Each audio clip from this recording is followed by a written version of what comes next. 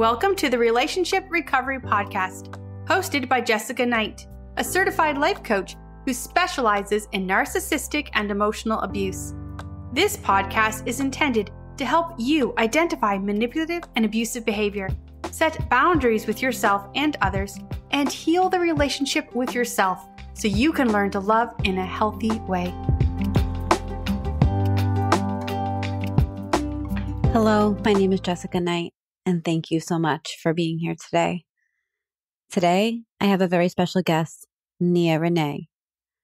Nia is known as How to Love a Battered Woman on Instagram, where she posts a lot after abuse, overcoming narcissistic abuse, and love after abuse. She also discusses life during a chronic illness. On this podcast, we talk about love after abuse. We go back to what it felt like to be in the abusive relationship. Nia Renee shares that it's hard for her to go back to that place because she has been healed and healing for a while. I feel a little bit closer to that space. So I talk a lot about what it was like for me to learn how to love again and understand what love is. This is a really important episode, especially if you're trying to understand how to love after abuse. All of her links will be in the show notes below, and I hope you really enjoy this episode. If you are on the path of understanding that you're in an emotionally abusive relationship, or even how to love again, this is something I love working with clients about. And so you can always reach out to me at jessica@jessicaknightcoaching.com, or go online, emotionalabusecoach.com, or on Instagram at emotionalabusecoach. And I'd love to set up time to speak with you.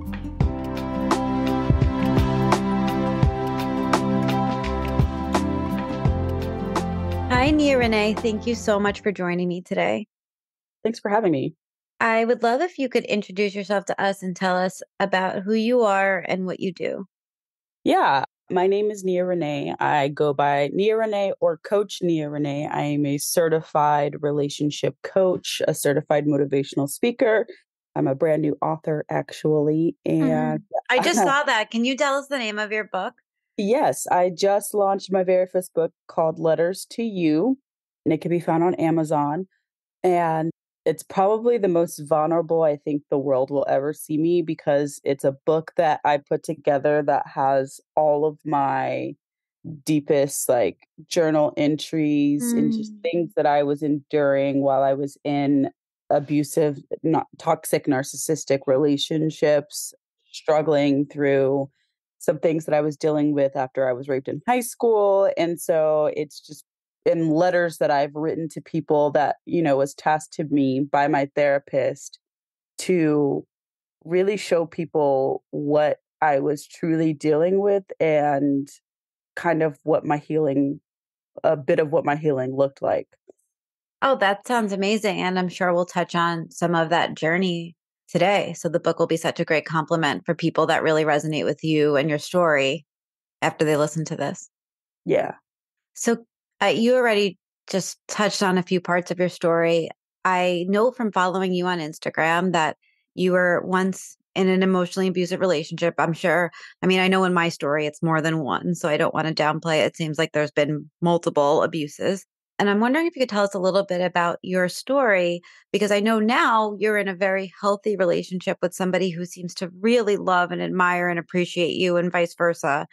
And so I know it's probably a very big story to tell, but maybe if you could just start with your journey through abusive relationships and what you started to realize as you began to make your way to the partner you have now.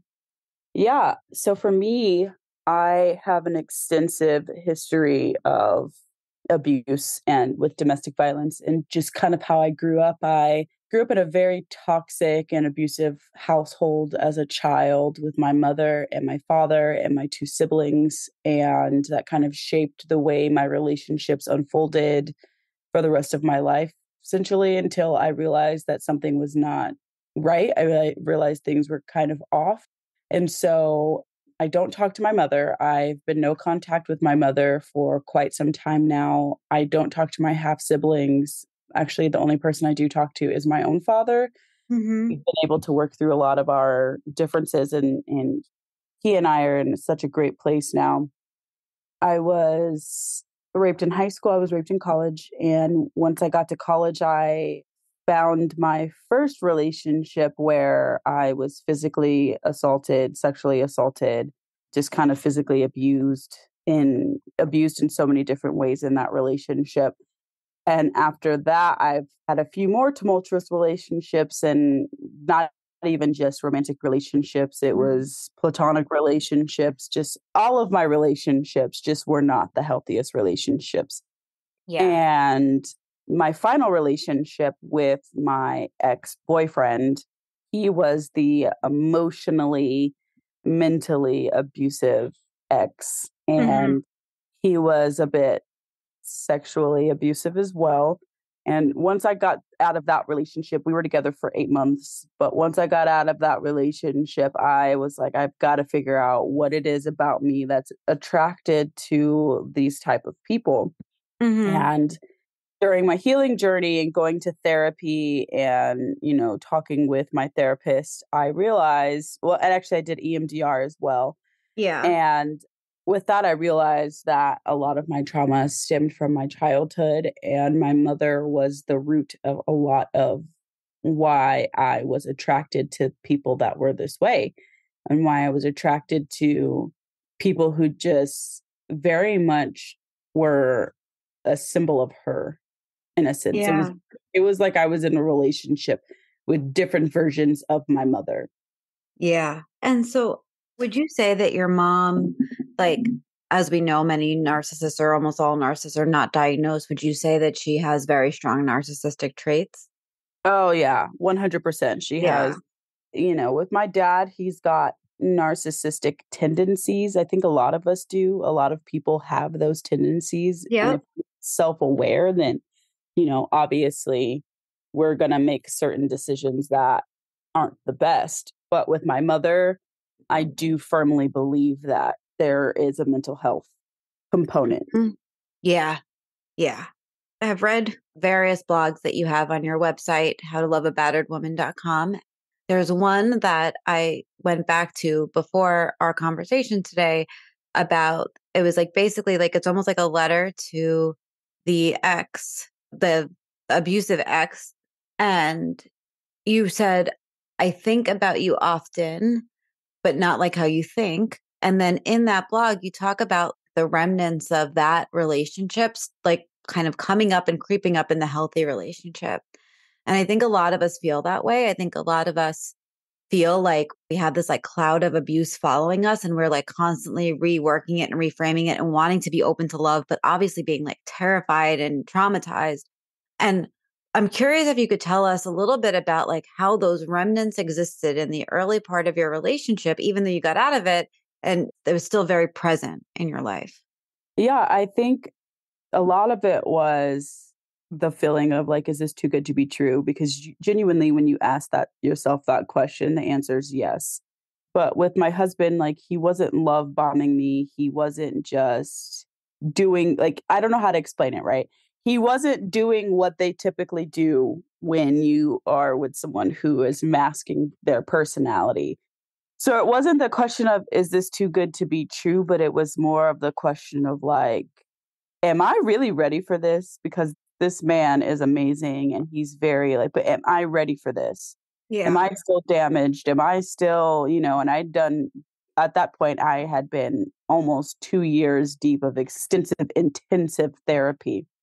But there were just certain times where I would just be like being myself and I'm waiting for my husband to respond negatively, Hmm. where a sense where like he wouldn't respond at all, or he'd be like, oh my God, you're so cute, instead of like, oh my God, why are you such an idiot? Like, you know what I mean?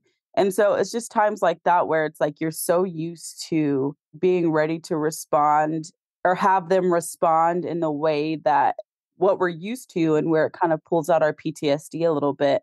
Where with him, it's like he's literally never responded that way. And Yeah. so he would like look at me and be like, "Are you all right?" Like, and you guys see that like when I Mm-hmm. do my skits and stuff like that. And like, are And you you're all like, right? no, I'm Like, not all right. Like, I'm not, I yeah. am and I'm not. Like, Yeah, I am like all he right. genuinely would be like, "Are you all right?" And I'm like, "Yeah." And he's like, "Well, did you like, what's going on?" So we would like talk about it. I'm like, "Yeah," like especially like there was like one video that I posted where I'd like gotten out of the shower and I still had like soap on my shoulder, and he's like, he would literally yell at you because you still had soap on you, and I'm like, "Yeah," Yeah. like it would be like the dumbest. Like just me being just a human being. I'm just a person. Like, like we're not 100% perfect people. And yeah, he would get so mad. The smallest things. And so with my husband, I'm like waiting for him to get mad. And I've only seen my husband mad when it comes to things that are like affecting us. So like with my health and doctors are being like dismissive or gaslighting, I've only seen him mad in that sense. Like, and when him and I have disagreements and stuff like that, like it's not emotionally charged with anger. Like him and I have never gotten into an argument, and we've been together for almost 3 years. Like we've never screamed at each other. We've never yelled at each other. We've never gotten into an argument with each other. Like we've never crossed those boundaries with each other. But those are boundaries that we set very, very early on in our relationship. But yeah, I mean, there would be remnants and pieces of like, I don't know. It's so hard to explain because I feel like it's like honestly, if I'm gonna be honest, I feel like I'm Yeah. so far removed from that now that it's Mhm. almost hard to try and put into words what I was experiencing back then.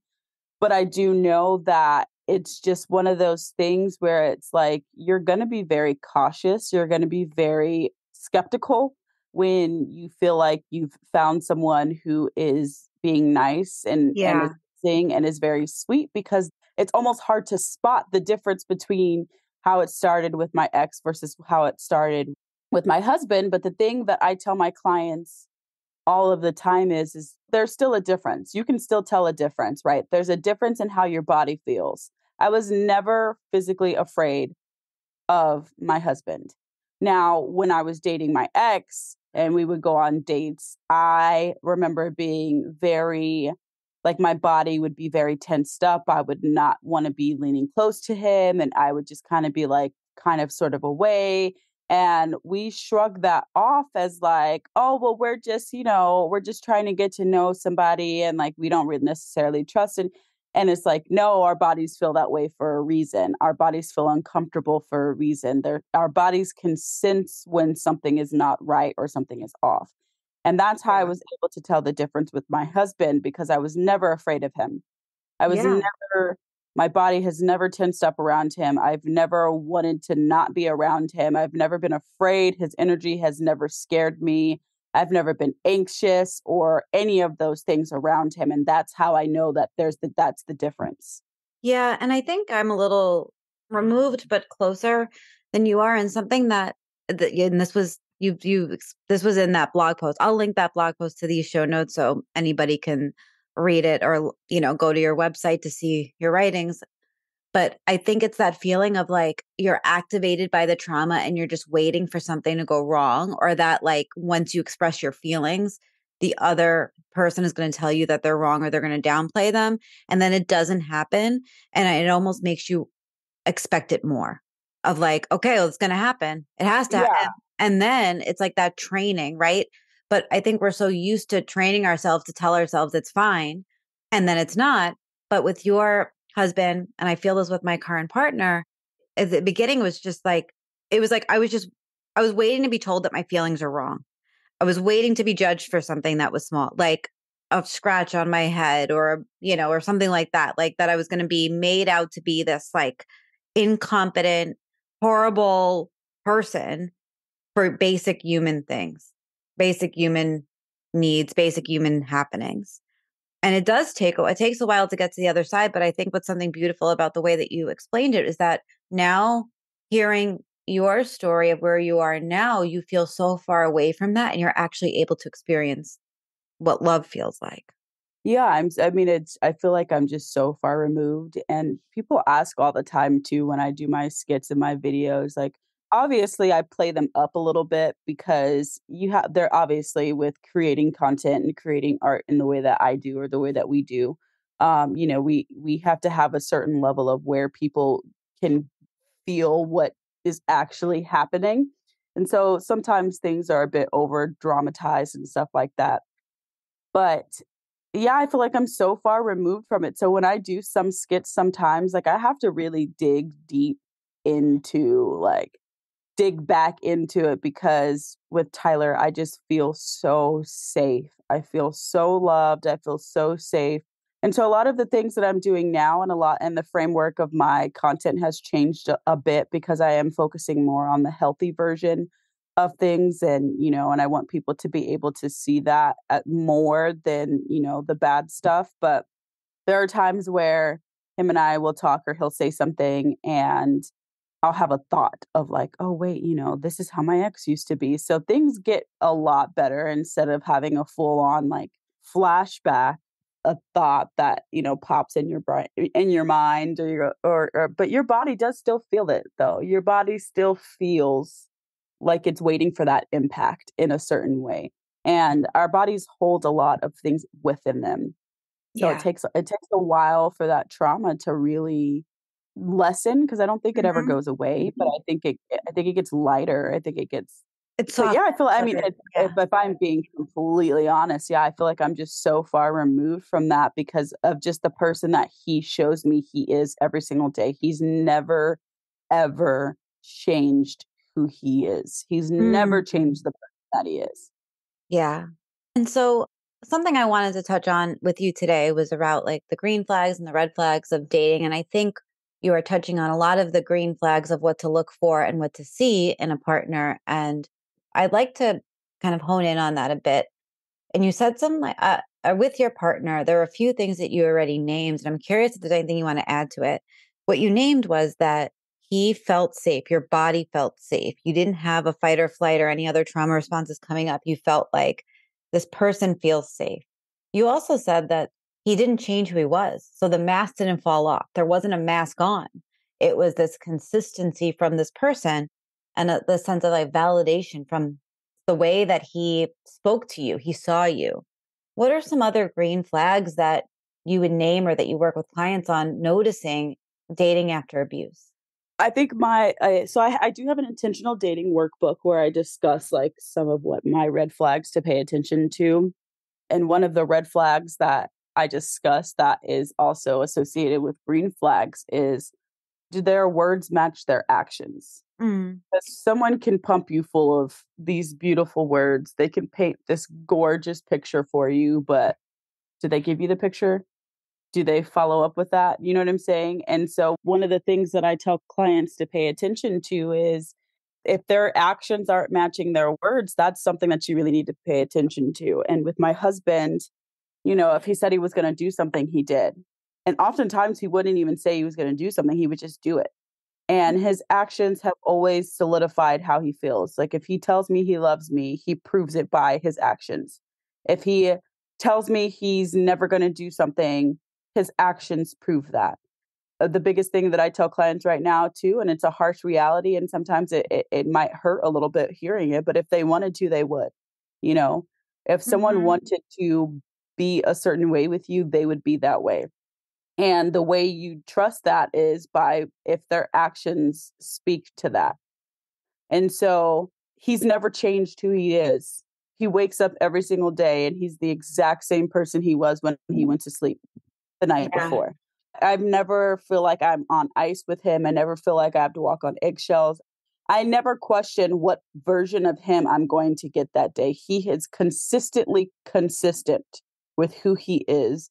And if someone's not consistently consistent with who they are as a person, those are things that you need to pay attention to because that's how you know when the mask starts to slip. That's how you know that and in this field of work and talking about how it takes 3 months or 6 months or sometimes a year for someone to change. As I'm in a healthy relationship now and hindsight's 2020 and having the tools that I have now, I don't necessarily agree with that anymore. I think if you don't have the tools, I think if you don't have the ability to have access to what we have now and get to see examples, if you simply don't have these tools, then yeah, it's going to take you a lot longer to see. But I don't necessarily agree with that because there's signs Mhm. all over the place. I mean, early signs. Yeah. I feel like some of them are like at this point, like you and I are in this world and they're like obvious to us. But if you could just name what those early signs are, maybe just like 3 that you consistently see come up in your client base, I think that'd be really helpful. Yeah, I think one early sign is, and I spoke about this, I think I did a video or two about this. I work with clients on it a lot, is Mhm. their consistency. If somebody's inconsistent with you, but they're telling you that they want you and they're going to give you the world and they're going to do this and they're going to do that, but then they talk to you every 3 days. The only time you guys have conversations is if you text them first or you call them first. If you're the one that's putting in all the effort with someone who's telling you they're going to give you the world, they're full of shit. And Mhm. and just and that's just me being honest. You know what I mean? It's the way that people, if they show up the way that they say that they're going to, green flag. Another thing to pay attention to is, how do they talk about their circumstances? How do they talk about the people that they've been in relationships with before? And how do they talk about the people that are currently in their lives? A lot of times, us survivors, we're very empathetic people. We're very understanding people. We want to help other people because we see ourselves as, well, if I'm this broken and damaged person and I want people to love me, then why can't I love somebody who's also damaged and broken? And that got me into a lot of trouble Mhm. because the other person's not necessarily thinking that way. And so one of the things to pay attention to is, oh my God, I feel like I just lost my, what was I saying? Yeah. Yeah. Well, I think it's like, I mean, it's so, I think when we get like so wrapped up in the red flags and we start working through them, it's like, there are so many that we see, but we also push them away and we can normalize them. And I think the work is just to really allow yourself to be right with reality. And when you have been abused before, to let yourself go slow and be honest with yourself. Be honest with It how you was like feel and be right honest there. about And then like my what brain is was like, coming up. not today. That's okay. That's okay. I'm sure when I listen back to this, I'll think like that you actually made it. But I guess as we like begin to talk about like what intentional dating even looks like, because I know that is something that you work with people on, and I'm sure people are wondering how you connected with your partner. Yes. Yeah, let's start there. How did you Yeah. connect with your partner? So I'm so passionate about intentional dating. It's something that's how I found my husband. That's how our relationship was shaped. And I'm so passionate about it. And I think the funny part about, and I'll answer your question here in just a second. I think the funny part about it is that when I made my intentional dating workbook, a lot of the clients that I see, they ask the same questions that I answer in my intentional dating workbook, which is reassuring to me because I kind of just like, I worked so hard on it and then I put it out and it was like, I don't even know if this is like the right market, but so I met Mhm. my husband on Bumble and we actually were featured in Bumble last year. Our story got picked up by Bumble. And so we met on Bumble. And Bumble is, Mhm. for those that don't know, Bumble is a dating site where it's kind of like, obviously like Tinder and all those other sites where you swipe right and swipe left for somebody that you may be interested in, but it shows you if someone's like looking for a relationship, like what they're looking for. And if you match with somebody, the woman has to message first. So the conversation won't start until, the woman messages first. And the funny part is my husband was on that site because he felt like he never heard back from people and like he would reach out and nothing would happen. So he was like, well, I wanted to be on Bumble because, you know, if someone's genuinely interested in me, they're going to reach out first. And so Yeah. we matched on Bumble and just immediately like hit it off. And so with him, this is where I go with intent, or when to pay attention to the green flags. Pay attention to how someone is. If someone says they want to take you out and they want to get to know you, they're going to make that happen. My husband was like, listen, here's like, I'm taking a shot in the dark. Here's my number. I think we have a connection. I'd love to take you out on a date. Can we text instead of being on this app? And I was like, sure. So we were Mhm. texting and immediately he was like, okay, so what's your availability? The best days for me are Saturdays because I work and, I need time to decompress, da da da da da. So I was like, yes, Saturdays work for me as well. And he was like, cool. Are you available on whatever date, this date, which was August 1st? And I was like, yeah, I'm available on that date. And he was like, cool. This is where we're going. This is what we're doing. This is the time. Like he was set in like wanting to take me out. He wanted, like, he was not wasting any time. That was a green flag because I was like, okay, usually guys are like the what you doing you to death or expecting you to do, or they're like, well, what do you want to do? Like he was a man with a plan. And Mm-hmm. that Mm-hmm. showed his integrity, that showed the type of person that he was. And I was like immediately attracted to that. And actions and words, just like you said Yes. before, they aligned. Yes, they aligned. And so then we went on our first date and it was the best. Like we consider that our anniversary because we literally we just hit it off and we'd seen each other a few more times that same week. And then, things just flowed so well between him and I. But Mm-hmm. where intentional dating comes into is because if you know exactly what it is that you want, what you're looking for, what the red flags are that you set for yourself that you think are red flags, but also actual red flags as well, what your deal breakers are in relationships. And if you are certain in what it is that you want in a relationship, there will never be a chance for anybody to tell you anything otherwise. They Yeah. will never be able to have somebody persuade you otherwise. And you will feel like I would much rather be alone than be with somebody that I have to settle for because that's not exactly what it is that I'm looking for. And that's what I coach my clients on. That's what I tell my clients. That's what I talk about in my intentional dating workbook. With my intentional dating workbook and intentional dating in general, it's you got to focus on what it is that you want. What do you need?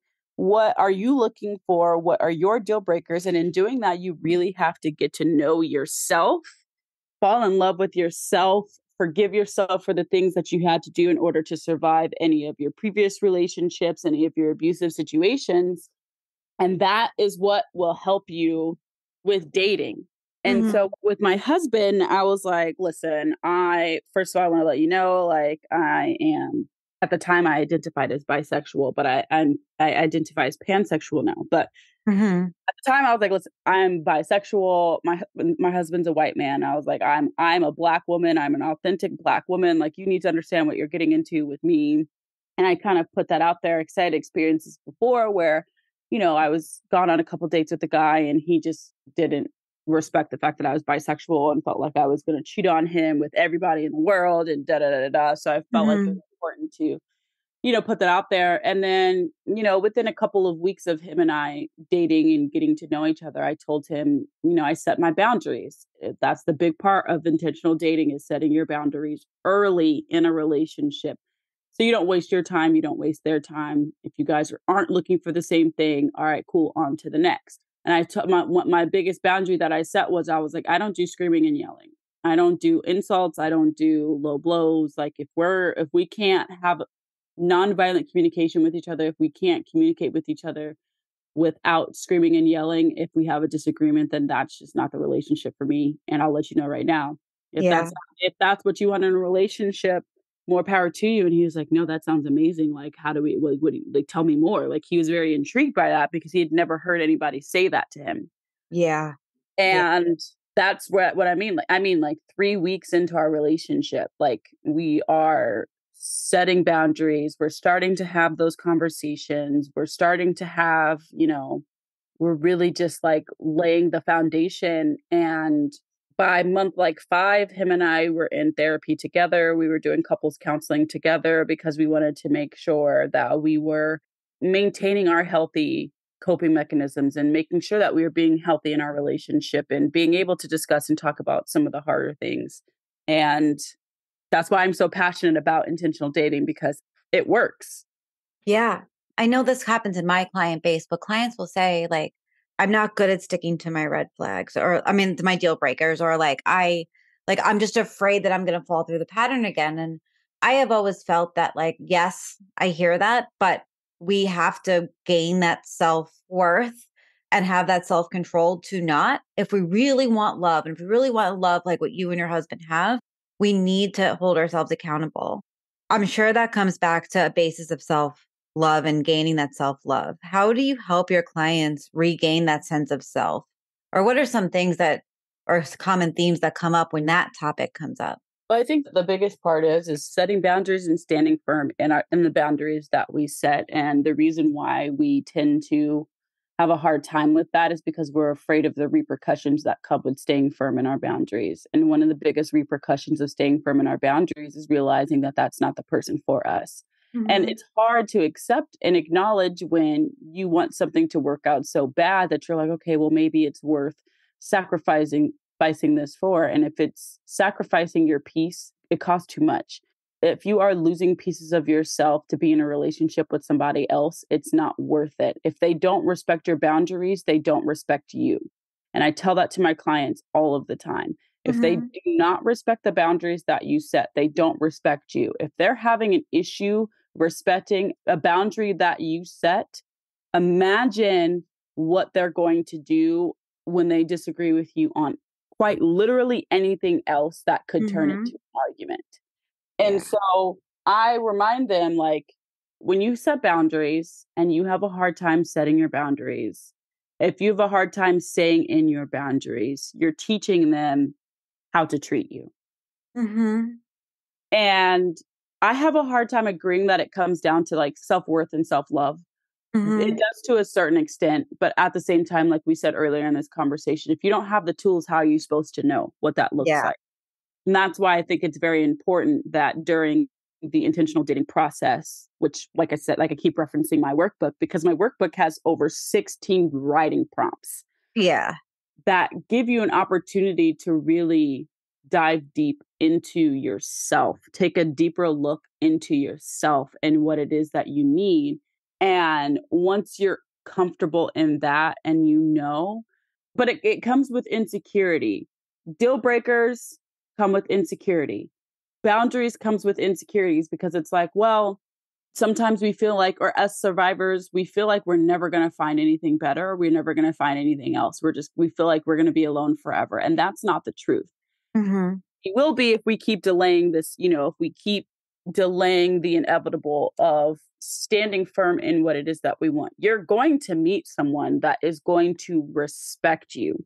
You're going to meet someone that's going to care about your needs, about your wants, about what it is that how you are in a relationship and you know what I'm saying? And so Mm-hmm. I just remind my clients like, listen, like if you set a boundary with someone that genuinely cares about you and wants to care about you, especially if it's early in a relationship, if you set a boundary by saying, "Hey, I don't want to do screaming and yelling. Mm-hmm. Like it, I'm not here for it." And the moment they get mad, they start screaming and yelling at you. That's not the relationship for you because they Mm-hmm. took your boundary, they internalized it, and they just simply said, I don't care. Mm-hmm. They have a hard time respecting that line that you have drawn in the sand. Imagine what other things they're going to do in that relationship with you. Yeah. And I mean, feeling disappointment is normal. Feeling sad that something didn't work out that you wanted to work out, that's normal. But don't normalize it to the point where you ignore those things and continue because it's only going to cause you further harm. Yeah. And I think that's such a good point that if they cross the first boundary that you set, just imagine what other boundaries they're going to cross. It's not going to get better. They're already crossing them at the beginning.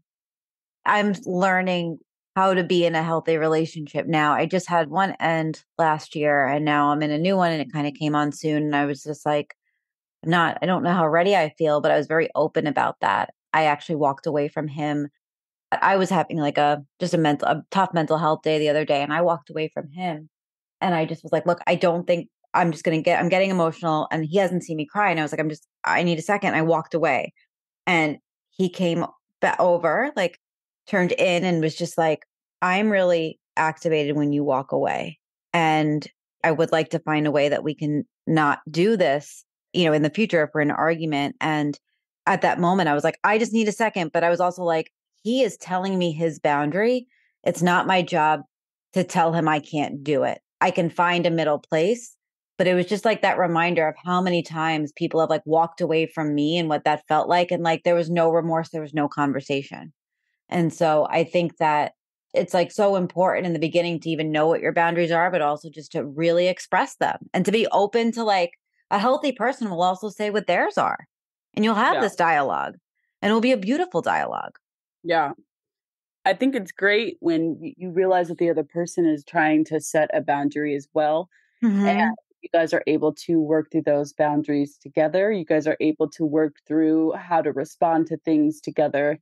Because oftentimes us survivors, I mean, if I'm being quite honest, sometimes we forget that other people or we're in a relationship with the other person too. And they have boundaries that they want to set. And they have, Yeah. it's oftentimes it's like, well, I've been hurt so bad and it's me, me, me, me, me, but it's also them as well. And I think it's beautiful when you guys are both have the safe space to work through that together and be able to address those things with each other, because that really shows you where the other person is. That goes into, the actions are louder than their words as well. It's like if they're willing to drop down their barriers that they have up, let their walls down, let you in to say, hey, I've gone through this too. And I want us to be able to work through this together. I think that's beautiful as well. Yeah, I love that point that you made that as survivors, sometimes we forget we're in relationship with someone else. I have absolutely felt that. And I have worked with clients through that too. And I think it's so important to name that, yes, we've gone through a lot and we've survived a lot, and we're probably going to be healing for a long time from it. And we are still in a relationship with another human. And if we want a successful and supportive relationship, we need to be conscious of what their triggers are as well. Yeah, for sure. I said that out loud though. And I think as coaches and influencers and on social media, I think it's important that we talk about the real stuff as well, because there's so much truth to that. Like we often sometimes forget that the other person is here and they have their own things too, because we've just endured so much pain, and we have to be able to find the right balance. We have to be healed to a certain level. We have to be willing to reciprocate what we're expecting them to do for us as well. Yeah. Yeah. And if we're not at that point, that's fine, but don't bring anybody else into it until you're able to get to that place. What are some things that somebody can look for to ask themselves, am I at that place or not? What do you mean? Like, am I ready to date? I think that's a common question that comes up. Am I ready to date? How do I know I'm ready? How do I know that I'm ready to try? Well, that's a hard question to answer. I felt like I was ready to start dating. And then when I did and I got ghosted, I had a panic attack for 3 days. Yeah. And then it's like, okay, not ready yet. Yeah. I was like, okay, I need to go back to EMDR. I need to keep working this process. I need to figure out why this is triggering me so much. Like, why does this hurt me so bad? I literally only went on 2 dates with this person. And it was also because, he had painted that picture again of like, oh, everything's so great. I want to do this and we're going to do that and da da da da da. And then just straight up ghosted me. And so I feel like if you get to a place where you feel like you're ready to date, keep your expectations kind of low, because you're going to have responses. You're going to have trauma responses. And hindsight's 2020, right? Looking back on that situation, I knew that something was off with that situation. I knew something felt off with that situation. And so I say you're ready when you listen to your body and you believe what your body is telling you. You're not gaslighting yourself out of a situation saying that, oh, you're just making it up. When you're listening and truly believing your body, what your body is telling you, what your gut is telling you in those situations, you're ready. But the only way you're going to really know is when you do it. For me, and I took this, if one lesson I took from one of my abusers which is my stepmother, she told me, when you get out of a relationship, do not date for 6 months. For 6 months, no dating, no sex, nothing. Just really focus on yourself. And that was one of the takeaways I had from that actually really worked for me. After I broke up, I think it was even after the 6-month mark, I tried dating for a little bit again and it just wasn't working. And I was like, okay, well, I still want a situationship because, girls got needs, whatever. And then it got to a place where I was like, well, I'm tired of feeling like I'm always the girl that the guy wants to sleep with, but the guy doesn't want to marry. And so when that happened, I went on a 6 months sex cleanse. I was heavy back into my therapy and I was really feeding and pouring into myself the way that I needed to do And I think that's one big thing that I feel like I tell some of my clients is like, give yourself time. Because I know as is human nature for us to want comfort in somebody else and want that with somebody else and want a relationship and want love. And we want that. But there's a journey that happens in between that as well that needs to be taken where we really pour back into ourselves and give ourselves the things that we need because we set the standard. We set the standard for ourselves, right? If someone doesn't treat me better than I treat myself, I don't want it. My Yeah. best friend taught me that. And I used to base it off of how my best friend treated me. And she's like, I gave you the bare minimum. And I'm like, okay, but I've never had the bare minimum. And so, but we set the standards for ourselves. Like, if I wouldn't treat me this way, I'm not going to let somebody else treat me this way. But that goes into us being gentle with ourselves. The negative self-talk that we have to, turn it into positive self-talk. I take myself on dates. I give myself what I wish other people would give me. I say beautiful things about myself. I give myself words of affirmation or whatever my love language is. And I think that's important as well because we set the standard for ourselves. And if somebody's not treating me the way that I wouldn't treat me, then he's got to go or she's got to go or Yeah. they got to go. Next. Yeah. I love that.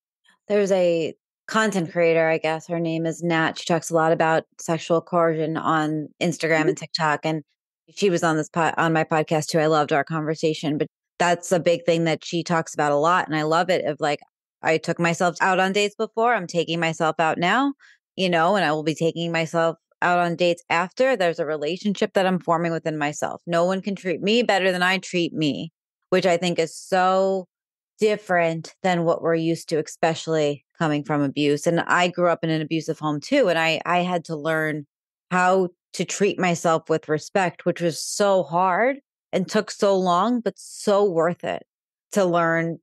I kind of like where my own personal and boundaries within myself lie. Yeah. Yeah. I mean, we have to be able to pour into ourselves, and it's hard if you don't know how, especially like if you grew up in a household where you were just not taught that in general. It's like, how do we do this? Like, how do I do this? How am I supposed to love myself if I don't know what love looks like? Yeah. I thank you so much for coming on here. I really appreciated our conversation. I think a lot of people are really going to appreciate hearing your story and feeling that sense of hope that if they continue to do the work, that they can also have a beautiful relationship and they don't have to keep recreating the same over and over again. Can you share with us your offerings, your coaching, and just tell us about your book one last time and how do people find it? I will make sure all your links are in the show notes, but I really have a feeling people are going to want to connect with you after listening to this. Oh, but thank you. Well, first of all, I apologize if this podcast seems a bit all over the place. I am currently dealing with some health stuff, and I was in remission. I'm no longer in remission when it comes to one of my brain conditions. So Mhm. I apologize if I Oh, lost. no. I think I completely love this conversation and I think it's totally fine. And I really appreciate you giving me the time, even though if you're not even, especially if you're not feeling your best. Girl, the show must go on. You know what I'm saying? It must go on. Yeah. Work does not stop. But yeah, so like I said, you guys can find at least what I offer for coaching and stuff like that at my website at howtoliveabatteredwoman.com. But like I said, I'm a certified relationship coach. I do offer an intentional dating boot camp where you get 10 sessions with me and I send you a free copy of my intentional dating workbook and we can work side by side in the workbook together and go over, everything. We set 10 goals with each other, like what we want to, what achievable goals we can achieve by the end of all 10 sessions. So that's one of the biggest things that I'm pushing right now is that it is a commitment, it is something that you have to want to invest in yourself. And if you don't have the ability to do so, that's totally fine. But the intentional dating workbook is out there. My book is Letters to You. It is the most vulnerable version of myself to date that you guys will see because you get to see personal journal entries and creative writing entries and letters to people that I've written that have really hurt me. And it just kind of shows you a lot of the things that I've been endured throughout the last couple of years or throughout almost 30 years of existence. And You guys find me on Instagram, How to Love a Battered Woman. TikTok is How to Love a Battered Woman. Facebook is pretty much I'm How to Love a Battered Woman on everything. Yeah. So And all your links will be in the show notes so people can easily find you and your website. Yes. And so, yeah, I mean, I offer intentional date. Oh, I actually just started offering coaching. It's called Power and Purpose Coaching, where I am helping others if they want to find their voice and if they want to get to a place where I've been able to get to as far as coaching and talking about my story and things that I've survived. I also offer coaching in that as well. So if you're looking to step into your power and define your purpose, I offer coaching in that as well. Awesome. Thank you so much. Again, I really appreciate your time and I'm excited to continue learning about your story. Yeah, thank you for having me, and I really appreciate it. Don't forget to grab your copy of the book too. I'd love to know what your thoughts are. Oh, yeah. I've been journaling my whole life actually. So, and like Yeah. definitely during these times. So I feel like that's right on par. I just saw the book.